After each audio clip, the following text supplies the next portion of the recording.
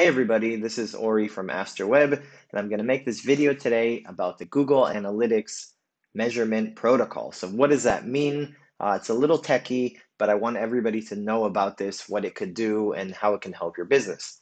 Okay, so measurement protocol, very simple, is a way for you to send data to Google Analytics so you can gather data, you can report on data, and it's data that you can send from your own server, from your own server that's not part of the HTML. So typically on Google Analytics, what you do is on your web page, you install the Google Analytics tracking code, and every single page, every single time a visitor comes to your website, it tracks information about their visitor. They're using mobile device, a resolution, et cetera, et cetera.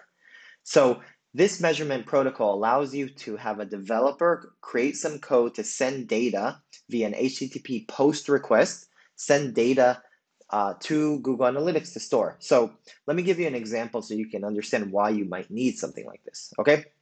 So let's say you have some data that Google Analytics, you don't have a Google Analytics code on that page. So maybe you have data that's offline or it's in the back end and you want to send that data. So you can use code to send data. So for example, I'll give you a really good example. So let's say I have an e-commerce shop. I have a store online, and when my visitors come to the website, obviously the Google Analytics tracks everything, their visits and what they're doing, add to carts and buying.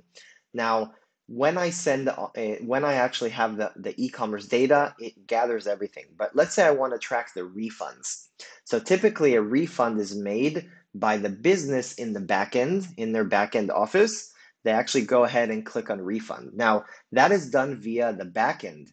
So that means that there's no there's no visitor that's clicking on the refund or processing the refund. So if I want to send that data back to analytics to specify that a certain order number had a refund, I can't do that. But with the measurement protocol, you can do that. So you create some code and you say, okay, this order is refunded. Or let's say you want to create, let me give you another example. Let's say you have some data offline, like maybe you're tracking your Google Analytics store. You have, let's say, a store that has both a physical store and an online store. And your customer actually came to your physical store, excuse me, and they did something. They purchased, they asked for inquiry, they had some customer service. I can go and create code and send that data back. So you can do a lot of things easier. And the last example I want to explain is sometimes your developer, it's easier for them to create server code rather than some HTML or JavaScript code. So for example, if I want to track how many people see a certain banner, maybe when a certain image loads, I want to track that. I could do that via JavaScript or some front-end development, but I can also, every time from the server side something loads, I can send that data. And there's a lot of really cool creative ways to do this. And it's a super cool protocol. There's a lot of things that you can do. You can be creative. The last example, just to give you a little kind of inspiration or some concept, is you could actually use Google Analytics for tracking non-websites. Like you could actually, let's say you only have a physical store, like a retail store, you're selling some clothing. You could actually use Google Analytics just for tracking everything in your store without even a website. So you could use it for any reason. It doesn't even have to be for a website, even though traditionally we do it. You can track like some of your sensors or your cameras, or like you could do anything. You can just send any data you want as long as the data has some core mandatory things like user ID, pages, these kind of stuff. So you can do things like really, really cool experimental things as well and track things. So let's jump in and give you some examples, show you how it actually works. This is a little bit for a developer, but the concept is pretty straightforward, okay?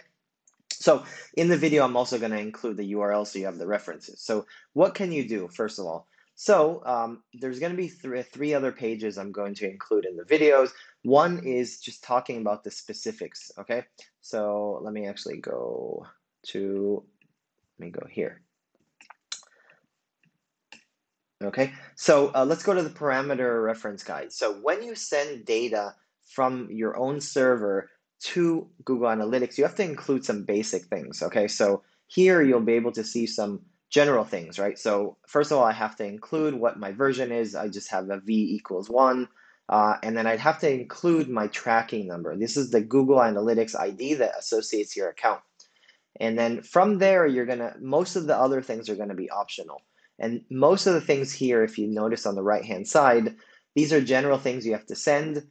For example, the time and the tracking number. And then you're gonna have to send all these other things. For example, information about the user, about the session, traffic sources, system info, the type of hit, the type of visit, and then things like Google Analytics events and e-commerce.